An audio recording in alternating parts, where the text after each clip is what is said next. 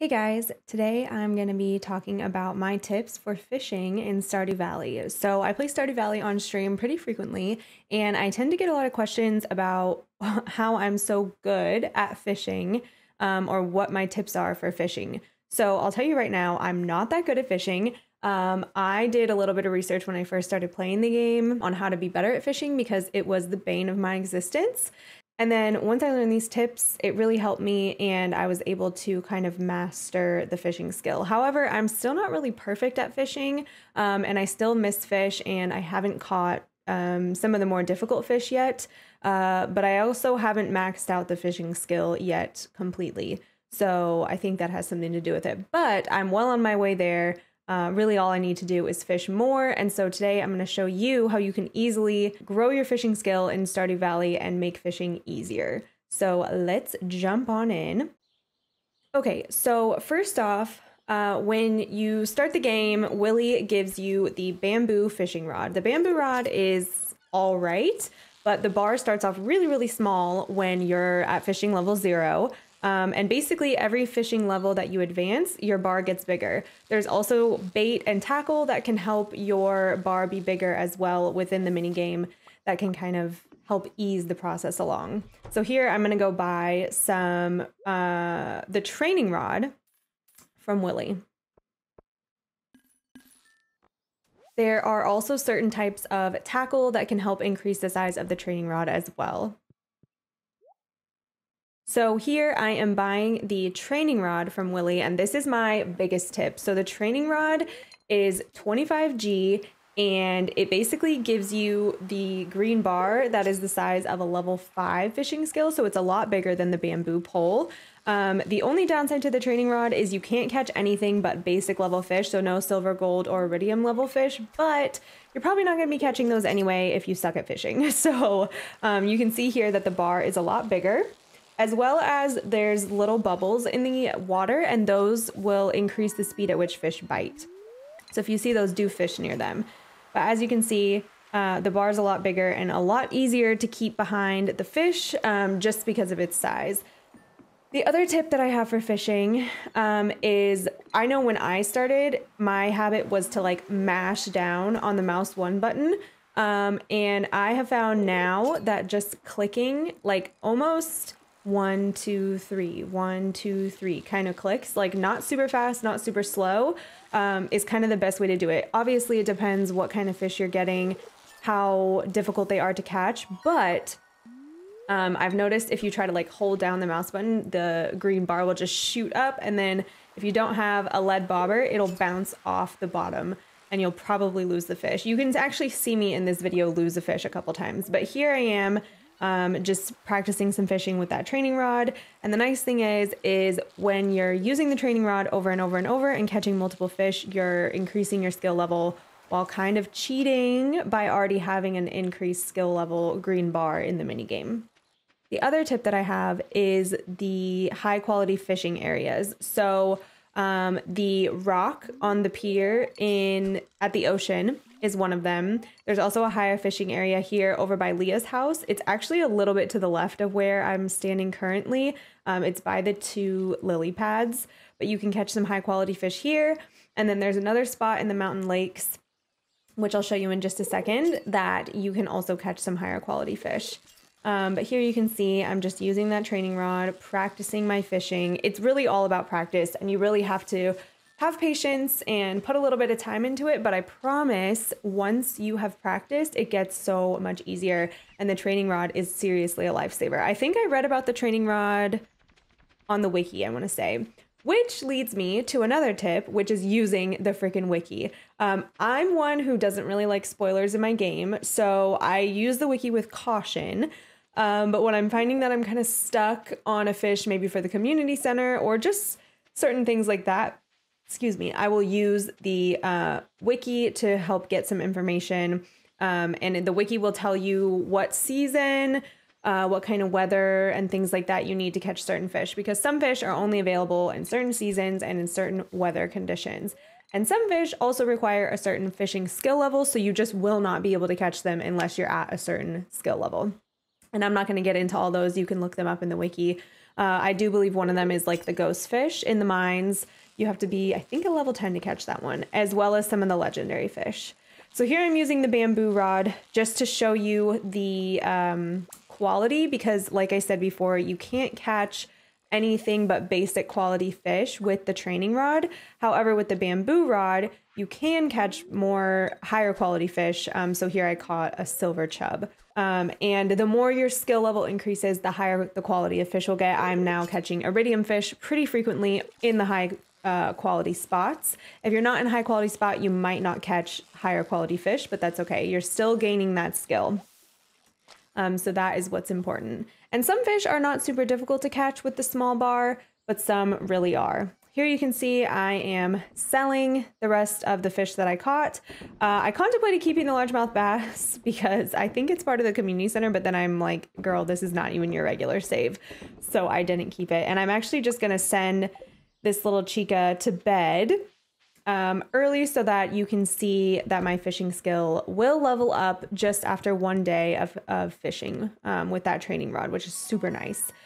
The other thing is fishing does use a lot of energy when your skill level's low, so make sure you keep snacks with you. That's kind of true for everything in this game, but the snacks will really help you out.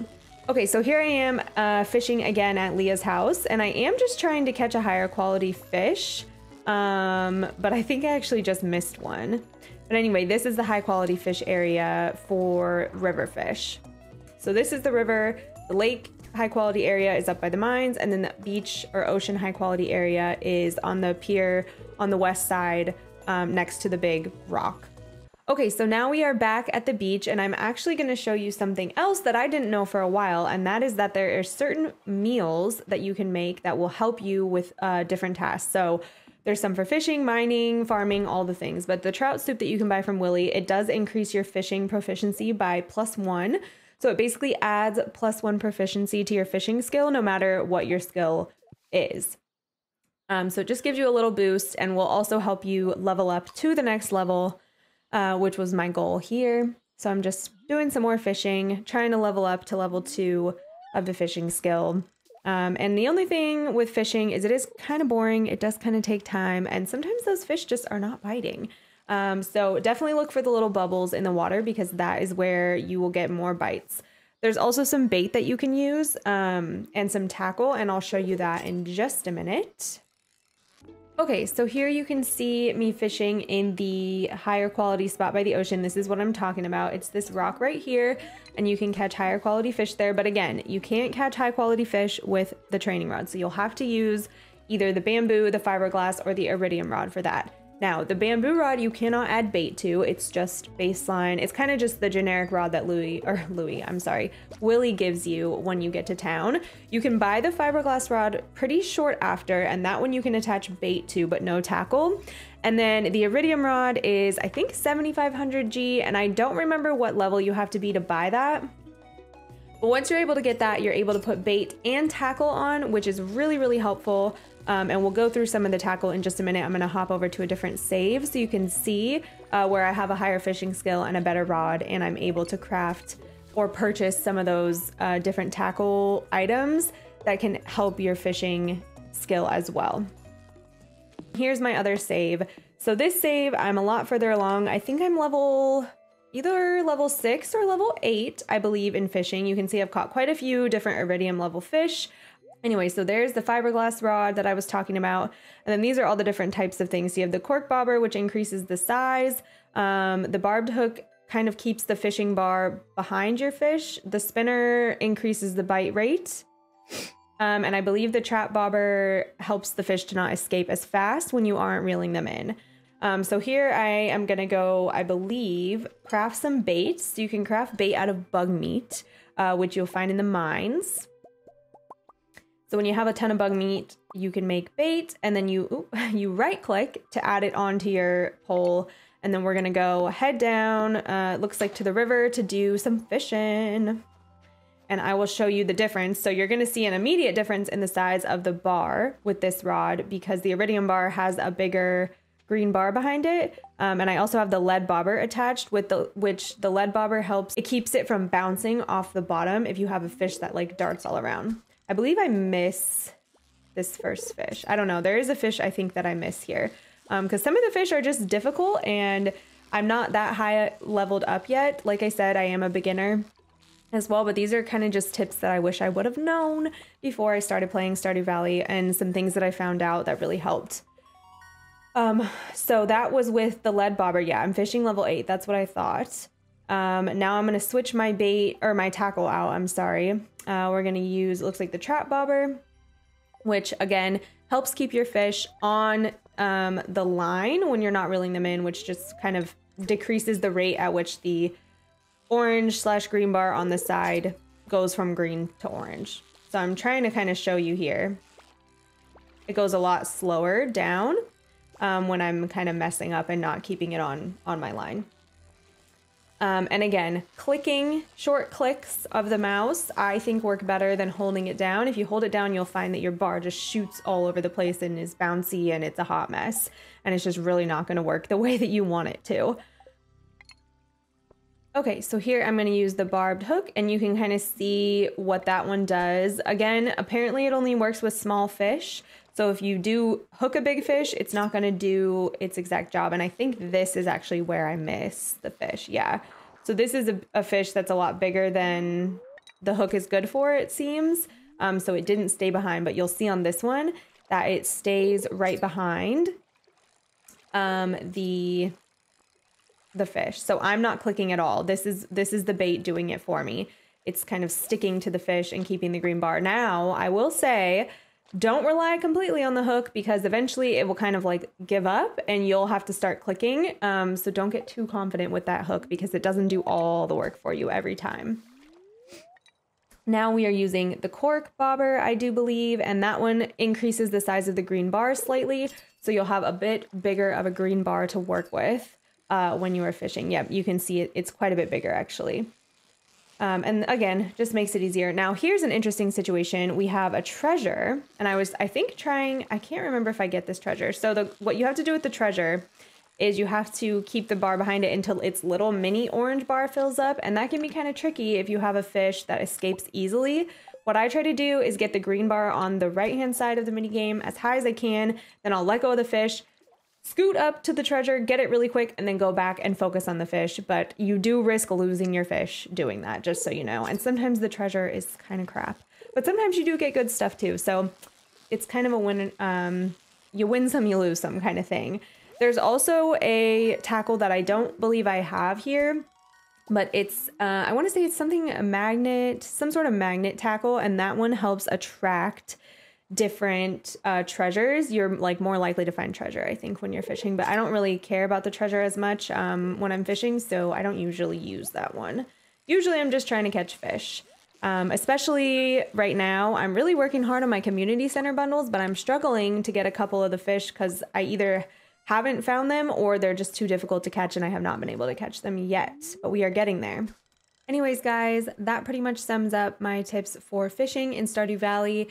If you're a beginner, obviously I am still a beginner. I have never even reached level 10 fishing on PC. I have reached it on the Switch, which I do think fishing is a little bit easier. But these are my tips. Get that training rod, start using bait and tackle as soon as you can. And once you're done leveling up with the training rod, I would say spend that money to get the iridium rod as soon as you can because the iridium rod really, really makes it a lot easier to fish. And you're able to use tackle and bait, both of which will help you catch more fish. Now, don't forget, there are also meals and things that can help you. There's Dish of the Sea that I think actually increases your fishing skill by 3. I think there's a couple other ones that all do varying things as well. So look into those. And the last tip is use the wiki, use the wiki, use the wiki. It is a game changer, a lifesaver. That's where I've gotten most of my information from, to be honest. And I use it all the time. I hope you guys enjoyed this video. I hope it was helpful. Please leave a like and subscribe if you want to see more, and comment down below what your tips for fishing are if you have any that I didn't mention. And I'll see you guys in the next video. Thank you guys so much for watching. Bye!